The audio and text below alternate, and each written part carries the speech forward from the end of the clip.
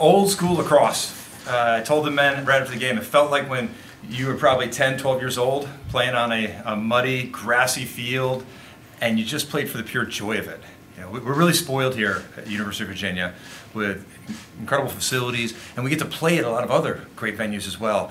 We don't get to play in a slot very often, and I really appreciate how much our men enjoyed it and embraced it and had fun, really had fun with this today. You know, with the conditions, and we didn't let it slow us down at all. Our transition game was very effective today. You know, how often did number 24 finish a lot of other people's work there in that back pipe? But that was great to see we could get the ball up and down despite the slippery conditions. Peter Lazala, again, fantastic at the X, giving us a lot of possessions.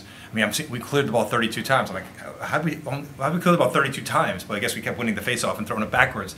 You know, so Peter was great there, and then Cade and Cole did really well done with the clearing game and getting that ball to our offense and letting them go to work. So I'll stop there. Connor's looking healthy, looking like a different level of player. What does that bring to you guys when he's playing that way? Yeah, it's Connor's a warrior. He's been battling through stuff all year. He's starting to get into a rhythm, as you can tell out there. The conditions today were made it challenging, so you couldn't really rely on planting your foot and changing direction on a hard angle. And Connor did well taking advantage of that, coming up the hash and making a couple really nice shots there.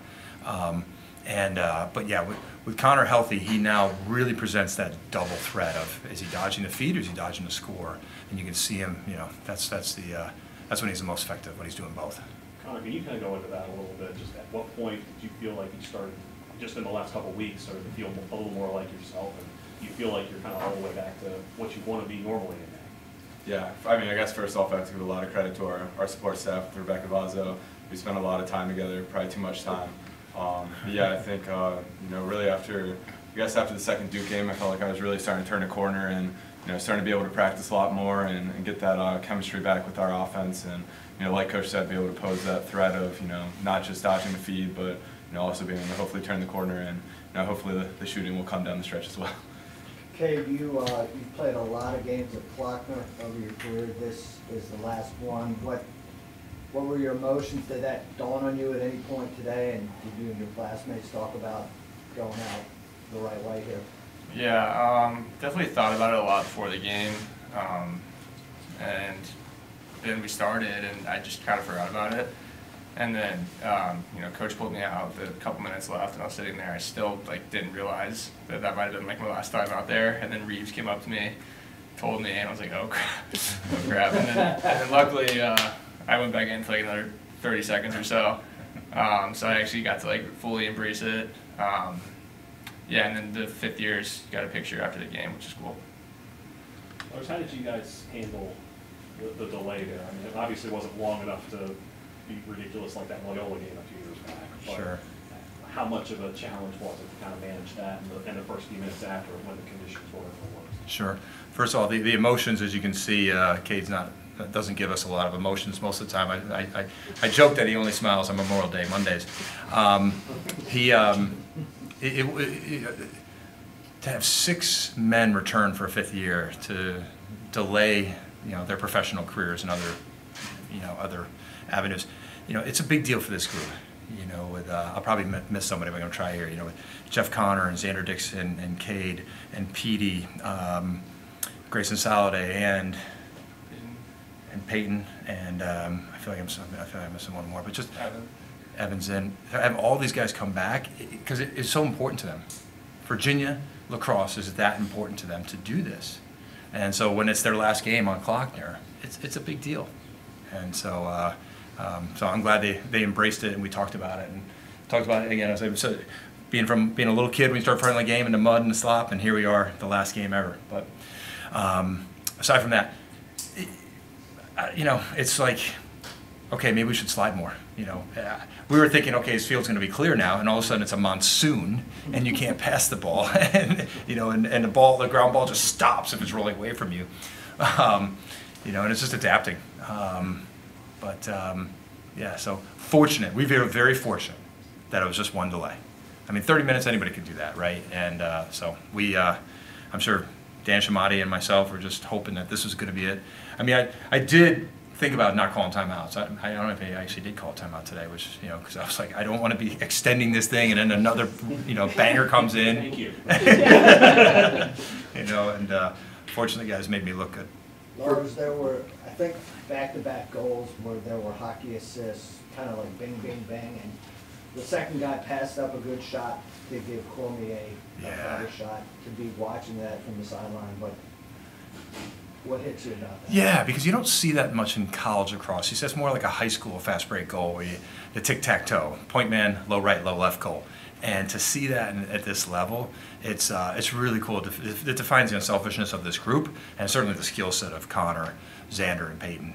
But yeah, aren't those fun? You know, when you're just going to be on that back pipe dunking it, you know, especially when the goalie's making some saves early and you don't want to get him hot there. So it's really, really defines who we are. For both the players, what were the field conditions like? And when the rain kind of stopped, the field still looked incredibly wet. What was it like? Did it change in the second half at all? Well, I mean, I think this year was the craziest weather year we've had, or at least I've had at UVA. And I think we, you know, throughout the year we've kind of prepared for something like this. You know, we have our cleats that we wear, and you know, we always are checking our footing before the games. But it was weird because we haven't played in like a swamp before. We played on like wet grass, but you know, you're stepping in and you're just sinking. But you know, we tried to figure it out before we resumed, and then it started pouring and couldn't really hear anything, and so it was tough transitioning into that, but once we got settled in, felt fine. Yeah, and I guess I'll take a little bit of blame for the weather. I know I predicted 80 and sunny on Wednesday, so yeah, I guess it was just unlike anything that I've ever played in. Probably a lot of guys, you know, having to be really conscious about every step you take and planning and shooting, and yeah, just having to be really cautious about everything you're doing, and try not to let that affect the rest of your game, whether it's just looking the ball in. I made a couple mistakes like that, and everything else, so it was just something that you can't prepare for, and you kind of just have to adapt to. Xander set the single season school record today. What would you kind of size up about the season that he's had and what he's been able to add to you guys in the big role he's had? Yeah, I mean, it's been an unbelievable year, and I think you know, everyone's become familiar with Xander's story, and you know, not having the biggest role, and now this year he's setting, you know, some of the all-time marks, which is pretty cool. But I think it's just a testament to the type of person Xander is and how hardworking he is. He's had his head down this whole time here, and you know, he hasn't given up, he hasn't complained, and he just kept putting in the work. And you know, for Peyton and I to be a part of you know, Xander's historic season has been pretty cool, and you know, it's fun to watch him score a lot of goals. Cade. Oh, God. You held the same output as when you met back in March, 8 goals, but they were missing a couple key pieces. How big is that for you guys as a defensive unit to have the performance that you did, knowing that those potent players were back for them? Yeah, you know, scouting this week, you know, we were told that people were, you know, healthier and have been playing better throughout the season, and so we were prepared for that. We knew that they would definitely be dodging harder, and you know, than they were the first game. And you know, our goal is to only let up a goal a quarter, and we didn't quite get there. It was 2 goals a quarter, but it's always nice holding a team like that below 10 goals and just trying to get some momentum going into the next week. Connor, this team has a lot of experience, but you know, Coach mentioned those 50-year guys, the guys that came back. Just kind of, what has that group kind of meant for this team this year? Yeah, I mean, I guess me personally, I'm super thankful for everything they've done, and you know, from our class, the first time that we got here, they welcomed us in, and they did all the right things, and you know, just the success that they've had here at UVA, and you know, they really have changed the standard, and you know, now, you know, May is a little bit different now these days, and you know, we expect to win games in May, and you know, a big part of that is because of what they've done, and you know, I think you see a lot of it on Saturdays, but a lot of the credit goes to the stuff that they do every day, and yeah, I'm just super thankful for them. Take one more. For Lars and Cade, if you guys don't mind, Griffin coming in and playing for Clinton after the injury, how important has that been to keeping this defense where you guys want it? You know, those two were battling, you know, the whole season, you know, for that spot, and I think, you know, they're both amazing players. They really do their, you know, their job really well, and I think Coach, you know, did a good job throughout the whole season, you know, playing both, getting, you know, game experience, you know, especially for Griffin, who wasn't, you know, at UVA last year. And you know, it's just really amazing having all these players on our team that could step in and when someone goes down. All right, one last one from Zach, and then we'll wrap up. I was just going to say, it's critical to be an elite program having that depth. You watch an SEC football game and the running back goes down, Bama or Georgia, the next guy in is actually better, faster. It's like, whoa, where does this guy come from? We did that a couple years ago when we surprised the world with number 39, all of a sudden showed up in April.